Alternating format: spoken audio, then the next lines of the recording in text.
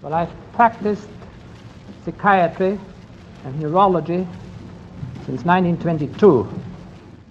Wertham was born in Germany in 1895, and he grew up and studied medicine, decided that he wanted to go into psychiatry at a fairly young age. He met Freud and interviewed Freud and was very influenced by Freud and Freud's followers. And of course, like many people, most people, I suspect, he was shaped by the culture from which he emerged. He was born to a middle class, a highly assimilated Jewish family in Germany. And one of the transforming, I guess, events in his life was around the First World War, when he was a student studying medicine at King's College, the University of London, and he was interned by the British as a German national. This is the First World War. Now, Wertham was not hostile to being interned. He used it, actually, to read a lot of Charles Dickens, a lot of Fabian literature, and that helped shape his notions of social justice.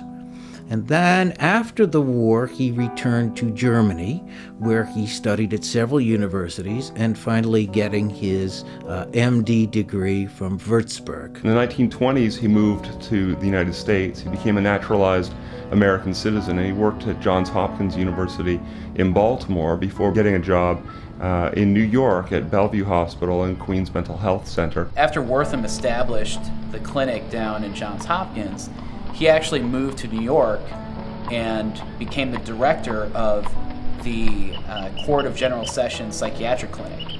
So basically a court clinic associated with a court in which he would evaluate criminal defendants for things like competency to stand trial and sanity at the time of the act. In the 1930s, he becomes very involved in forensic psychiatry.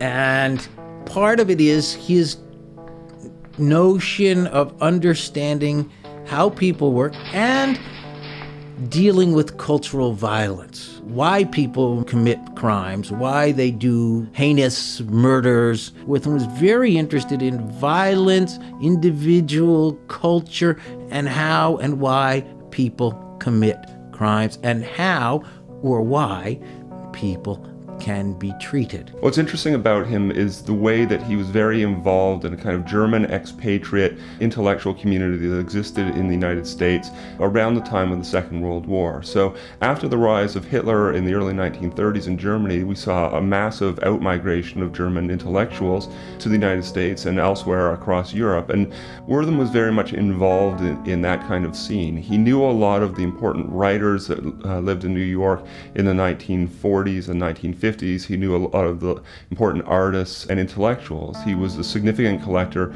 of modern art, what was then contemporary art in the United States, and he was a very kind of cultivated man, very serious intellectual and very dedicated political liberal who wanted to make a positive impact in the world through his writings and through his work with his individual psychiatric patients. And he began to specialize in children and in problems of youth and in other problems. He was a political radical, if maybe, it's hard to say, radical liberal, I'm not sure exactly what the term would be to designate him, but he was certainly a person of the left. And he had friends in the left, and his associations with left-wing intellectuals were important.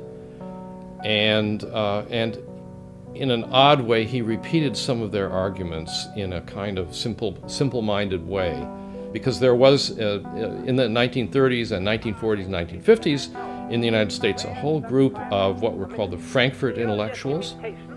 And the Frankfurt intellectuals also argued that mass culture was a destructive force in society. And what Wertham did was to simplify in an extraordinary way that argument and apply it to juvenile delinquency. But he was really a part of that group. And moreover, these children who commit such a delinquency, for instance, they don't do that because they're bad. They don't even necessarily do it to get the money or to get even, but it's a glorious deed.